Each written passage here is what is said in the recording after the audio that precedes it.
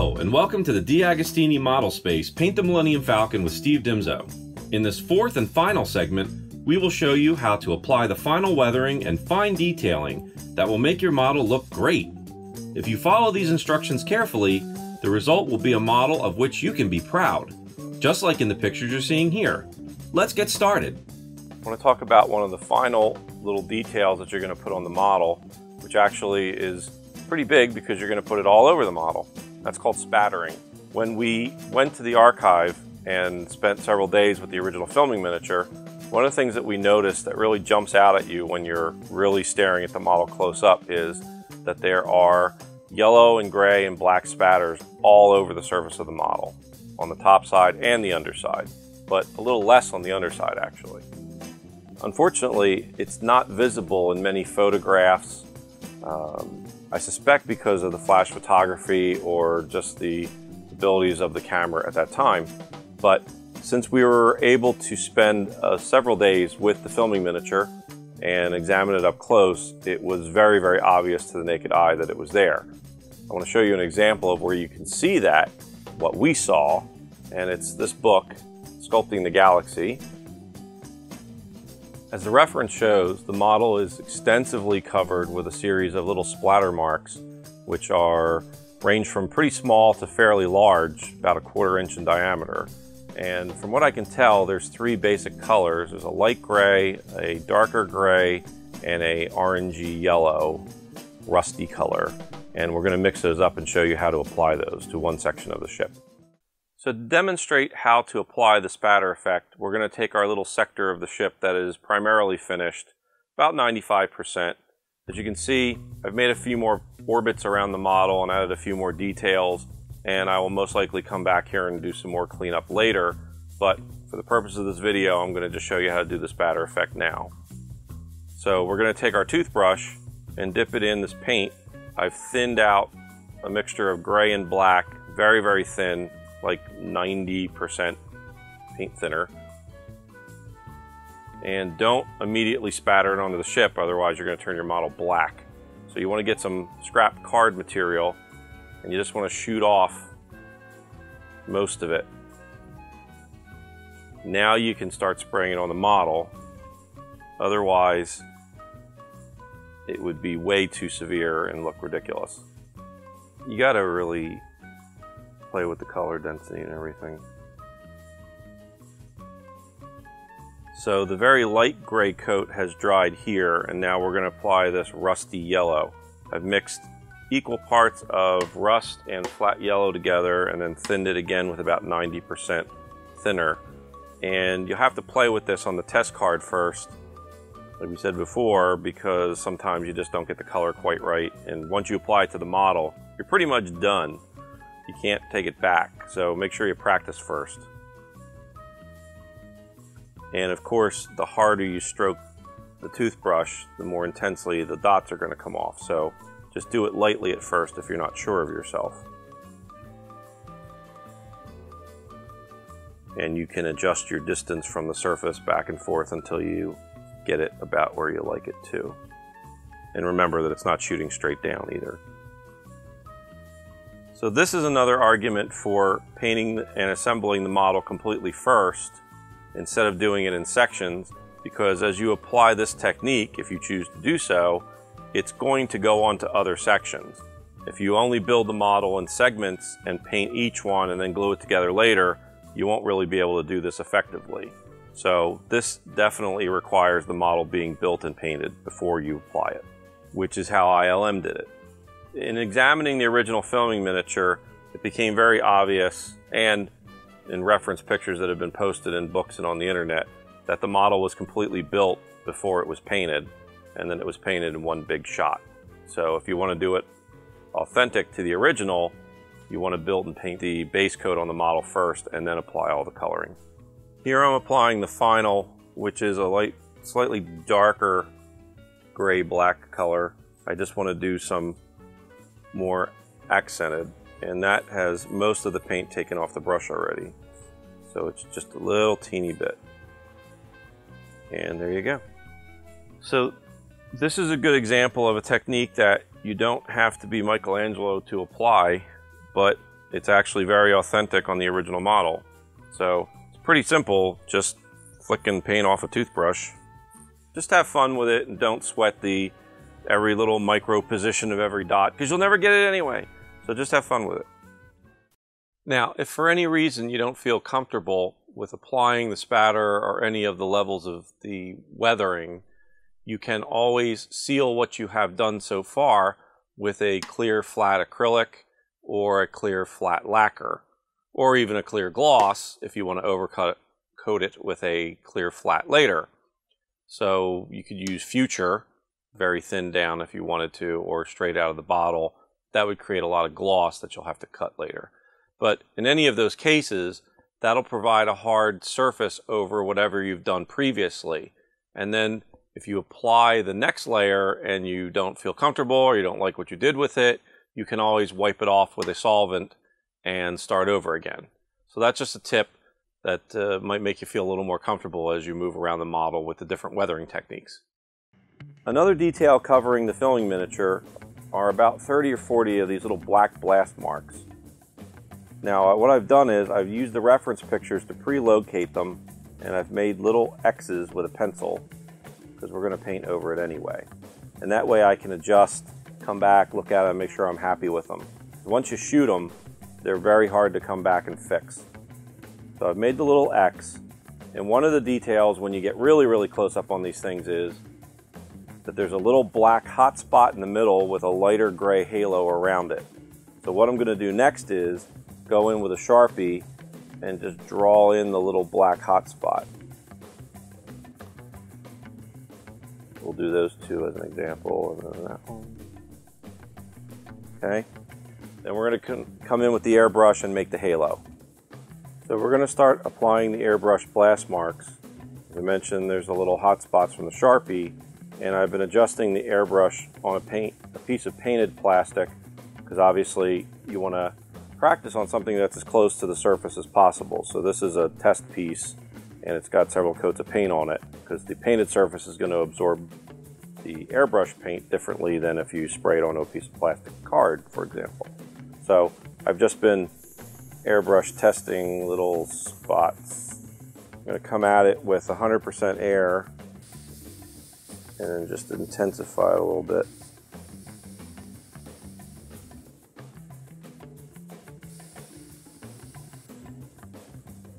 And there you go. I've been doing a lot of the shading with various thin gray enamels, but I know for a fact that ILM used Tamiya Smoke on a lot of their filming miniatures, and that's an acrylic, and as I mentioned, I'm spraying this model all in enamels, but if you happen to be doing all acrylics or a combination of both, this is a handy paint to have. It's very common, and they sprayed it on most of the filming miniatures in the original trilogy. So it's a good authentic color that still looks exactly like it did back in the 70s. Now we're going to spray some of the circular details on the model, like these vents. All of them get a very dark gray accent to them. So the easiest way to do this is just to use a circle template, match up the circle size that goes to the part that you're going to spray, and then I mask the area off around it. Just apply it on top of that part and airbrush.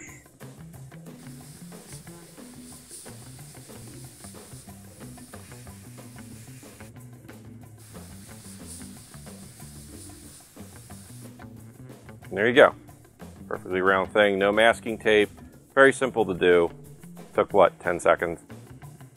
Another last detail that we want to discuss and point out to you is that once you get your reference pictures, you will see, or even online pictures, you see that there's lots of these black dots all over the bottom of the model. They're not on the top. So I don't know why they decided to put these on the bottom and not the top, but if we're going to make an accurate replica, we got to replicate them. So by my reckoning, they're about 7/64 of an inch in diameter, and I've pre-marked some spots with a pencil just so I can make sure I'm happy with the locations before I airbrush. And next, we're going to use the circle template as a mask to airbrush them. Normally, spraying these dots would be probably the last step that I would do when I'm detailing the bottom of the model. but for the purposes of this video, we're going to do it on the unpainted finished model now. We're holding the ship upright because I have to spray the airbrush straight at it. And when I put this circle template on top of the surface, I'm not touching it. I'm going to hold it a hair above it, because if you really look at super close-up pictures of the circles, they're not razor sharp. They have a little bit of fog around them. So that's exactly what they look like. A sharp line with a fog around it. And you'll notice when you get your reference pictures that the dots vary quite a bit. Some are sharper, some are real foggy, and some are extremely foggy. So you don't have to agonize over the density of each dot. Just get them so they look good. So as you can see, there's a pretty stark contrast between the areas that just have the Tamiya Insignia white sprayed on there, and then once you get the 10 layers of colors all sitting on top of each other and creating this final effect that hits your eye. It's really hard, as I mentioned in the beginning of the videos, to figure out what the base color is because of all the layering and the blast marks and the streaks. So that's why I said don't agonize over the base color, because you're going to go from this to this if you actually do all the paint steps. In the close-up you can definitely see the spattering, but when you stand 5-6 feet away it sort of all blends together and creates an overall effect. We can use the same circle template technique to spray the rear vents on the ship. There's two colors in the vents, so I'm going to apply a dark gray first. Look at that, that's cool. Then we're just going to go over the dark gray with black, because the original vents are two different colors. So we're just going to do like a sort of like that. You don't want just straight color in there. You want a little bit of contrast, like some shading kind of thing going on. So I'm just going to spray a little bit of black. It's very subtle, but it's definitely on the original model. And just don't spray the whole thing black, because then you wiped out the gray that you sprayed.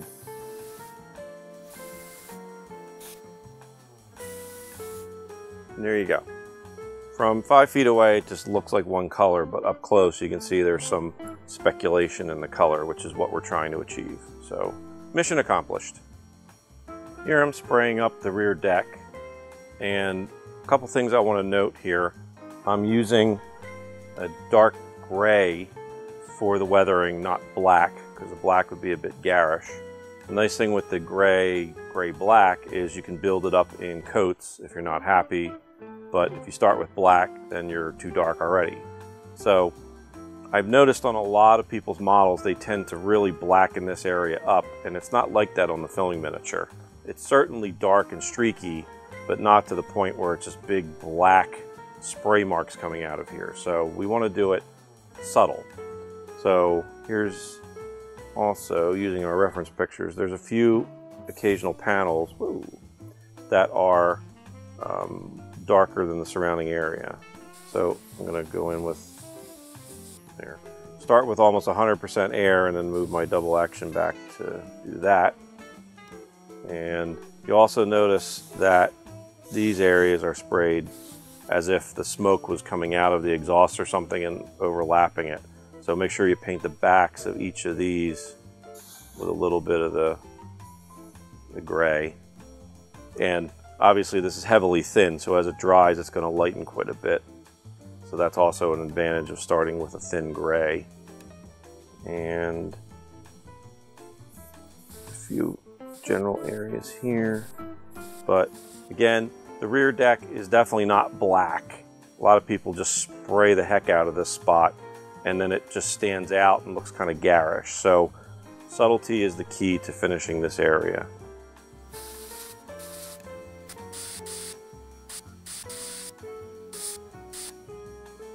There's also some very subtle, but definitely there, rust highlights on the model, so I'm going to apply them.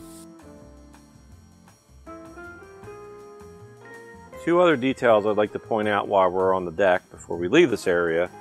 One is the bluish stripe that you see. It's on both sides of the raised area of the deck. It's very rough, just roughly airbrushed on there, and it is definitely on both sides. And as far as I know, it's the only place on this model where there's a blue color. So I just used some Blue Angels blue, which is dark blue, and mixed it with a little medium gray until it sort of matched the pictures. And then I airbrushed it on there and then sanded around it. The other last detail is these countersunk Allen screws. On the original filming miniature, they didn't even try to hide them. They're just like, we don't care, they're there. They're on both sides. There's 6 of them in total. And in the filming miniature, you would remove these and this entire deck would remove, and they could get access to the halogen lights if they burned out and any other attendant wiring, etc., etc. So that's why the countersunk screws are here. A couple other very easy modifications we can make to the center disc assembly to make it a little more accurate. In part 1, we discussed moving the window, so that's already been done. We've also added a couple button head Allen screws here. These are 440 black oxide. They're molded on the model as a sort of soft detail, but I just took a 5/64 drill bit, drilled 2 holes, and screwed them right in. They didn't even have to be tapped. So, pretty simple. That took all of 5 minutes to fix. And the last thing is these blast marks. They're not quite in the right location on the model as produced. So as I mentioned in the first part, I filled them in. I ended up using Zap to fill them in because they were a little deeper than I wanted to go with the putty. And so these have been already filled, sanded, and body color painted on here. So I'm going to go in with a Dremel with a ball end mill and just engrave the correct locations in. So that I don't mess them up, I've marked them out with a Sharpie first and checked the reference pictures to make sure I got them in the right place. I'm just going to follow the pattern.